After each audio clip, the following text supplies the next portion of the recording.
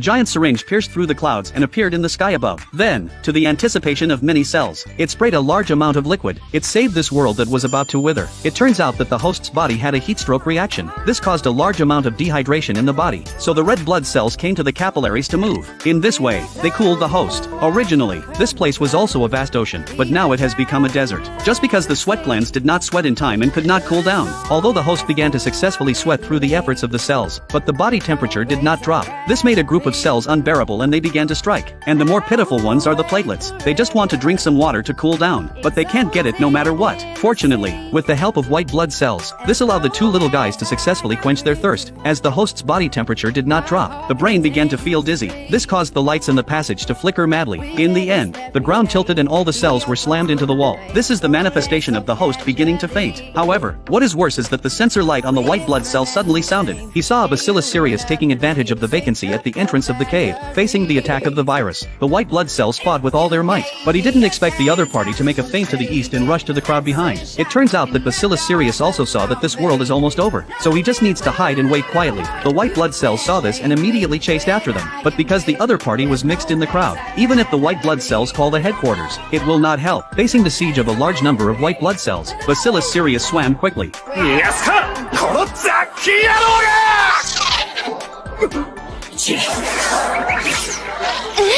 In the end, Bacillus cereus successfully escaped from here with the help of the crowd. The unwilling white blood cells chased desperately. However, the crowded passage, plus the extremely hot temperature, suddenly his physical strength was quickly exhausted. And just at this time, a cargo truck drove past quickly. In the end, the white blood cells collapsed on the ground. At this time, the Bacillus cereus who was peeping in the dark appeared in front of him as a victor. The white blood cells wanted to get up and fight back but were knocked down again by the other's tentacles. He also poured the last bit of water in the white blood cells directly on the ground. In this way, he severely humiliated the white blood cells, and the body temperature regulation center issued a final warning. It indicates that all the water stored in the body has been exhausted, so the commander summoned all the sodium ions in the body. He is ready to use osmosis to squeeze the last bit of water in the body. However, most of the sodium ions have already been lost due to sweating. Seeing the situation gradually getting out of control, if this continues, it will cause dehydration of the body. At that time, the host will not be able to maintain a normal life state. But at such a critical moment, the commander walked towards the door.